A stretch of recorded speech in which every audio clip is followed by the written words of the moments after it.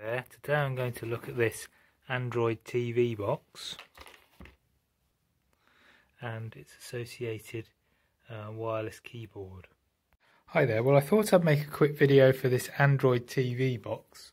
The story behind this was I was in Tesco earlier in the week and saw an Android TV. I think it was a Sharp and it was massive. It was 65 inches and it was £500.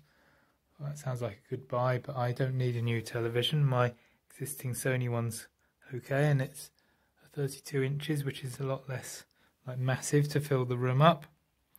So I then looked on the web when I got home to see whether they did any smaller Android TVs, and there are from unknown makes like Cello.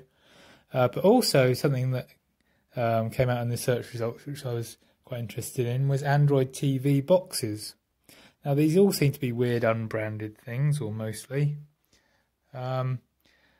And they were very cheap indeed, starting at about £30 and going upwards. And this is the one I eventually ordered off Amazon, the T95, basically based on its specifications. The reviews were, there weren't very many reviews, so it was a bit of a risk. Anyway, this has got 4 GB of RAM and 64 GB of flash memory, which is towards the top end of the specifications, and it's also running the a newish version of Android 10, whereas lots of them only run Android 8 and maybe are only 1 GB of RAM and 16 GB of flash memory. So that arrived within a day, very quickly. Looks quite nice on the outside, doesn't it? Like a glossy case. This is the front, I think, and it has a display which lights up when it's turned on, which normally shows the time, or boot when you're booting up. Some annunciators for telling you various things like internet connections, whether you're playing media. There's a blank side. That side, if I can get it in the picture, has 2 USB sockets. They're USB 2. Some of the alternatives did have USB 3 support, but this doesn't. And a slot for an extra memory card, micro SD card. Then on this side we've got a 3.5mm jack labelled AV, which is certainly sound and probably also composite video, as you'll see when I look inside this box. A wired Ethernet socket, a HDMI connector and a 5V external power connector. Also in the box, which is a fairly plain black cardboard box, comes a TV style remote control without any batteries, a 5V 2A power supply, and a fairly basic HDMI lead, which does appear to be screened, so it's not complete rubbish, and a very thin instruction manual. This is in goodness knows how many languages, so there's only 5 pages of English, 4 pages of English maybe, which just run through the main very rudimentary functions, including how to reflash the box. I also bought in the same package, it came with this keyboard, this QWERTY keyboard, and from the instruction manual for this, it appears there are 2 versions of this. One takes AAA batteries. This one actually has a lithium rechargeable battery, which is obviously a much better option. And it comes. This is a USB receiver for it, so it's wireless to the USB receiver. The USB receiver can be stored inside the case. This feels quite cheap and plasticky. Both these remote controls have like tactile click buttons, which are quite nice. And this also has backlighting in 3 different colours. So this is also a clicky remote control, which is quite nice. Nowhere in the instructions does it really explain things. That takes you to the home screen. That takes you back in the menus.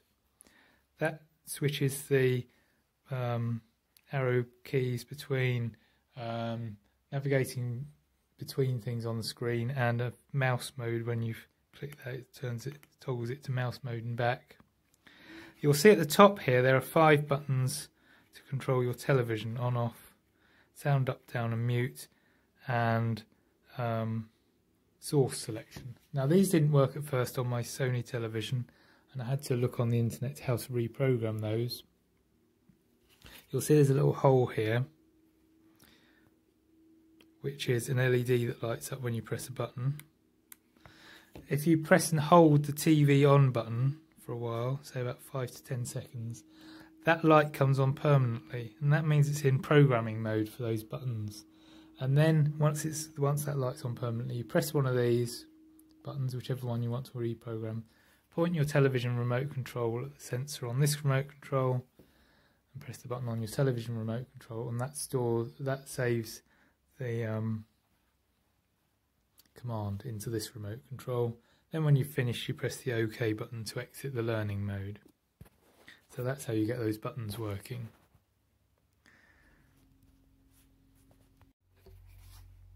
So having connected it up and turned it on, the first thing that struck me was how quickly it boots up. So if I turn it on now, and you'll see the display come on the box, which is just up here.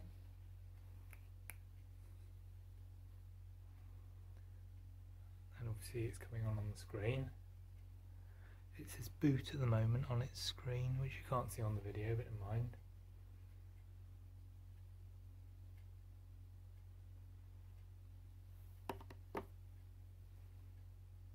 Of course, when I'm waiting for it, it seems really slow to turn on, but hey.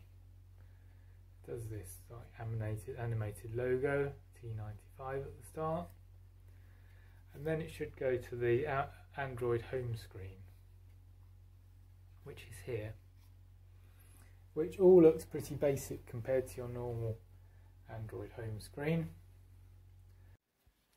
So you can get different launcher apps, maybe that look a bit more like the normal Android, but this is the one that comes on the device.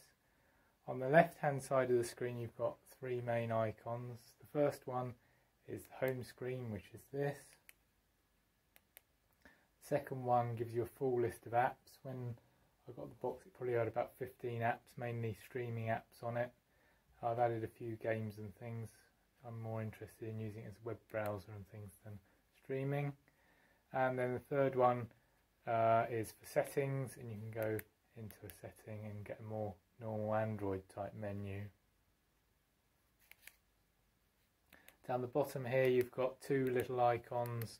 The paintbrush closes any running apps and cleans your cache using a pre-installed app, and that one gives you a list of apps and you can uninstall an app.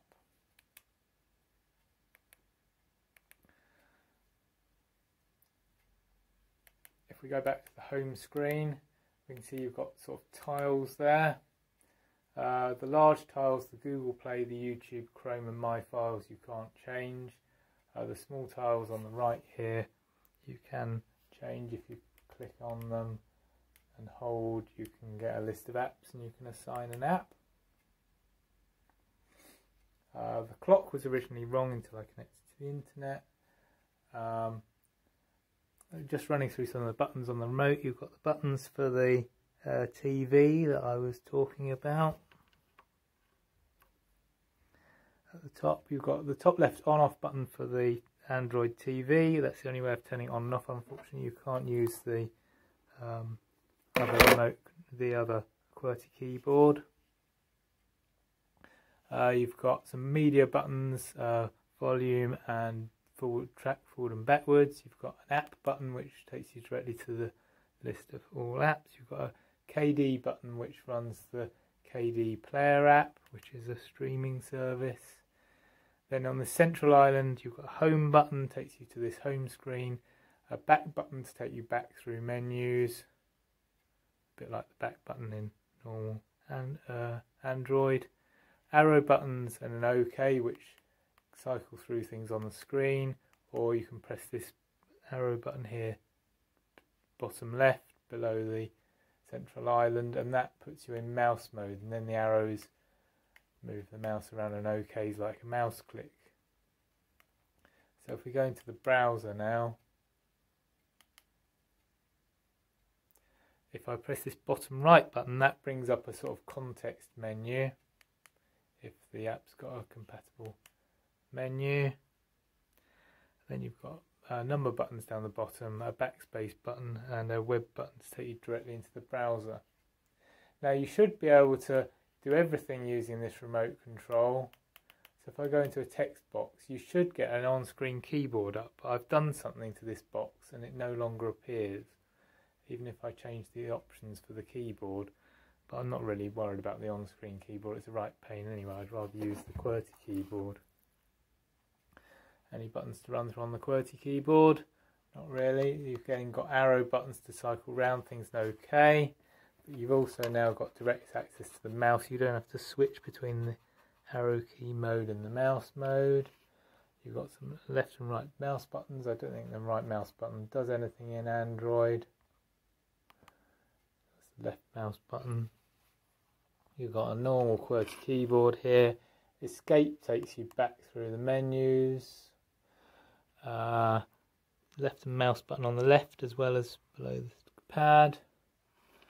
Some buttons are obviously more suited to a PC. This thing can be used as a PC keyboard as well as with Android. Also, I've installed a email program and the email button doesn't work, but other things like the web browser button and the home button work okay. What else is there to tell you about? Oh yes, if we go into the Google Play Store, on Android TV you don't get a full version of the Play Store. You get a special version for Android TV, although it seems to have a lot of apps in mind, so I'm not sure if I get the full version or not on here. Supposedly on the Android TV version you don't get any incompatible apps, so anything that relies on multi-touch, because you're just using a mouse or cycling around things, you can't use any games or anything that use multi-touch. Like I put Crazy Taxi on and you have to steer and do the accelerator at the same time, and that doesn't work really, because you can only do one at a time.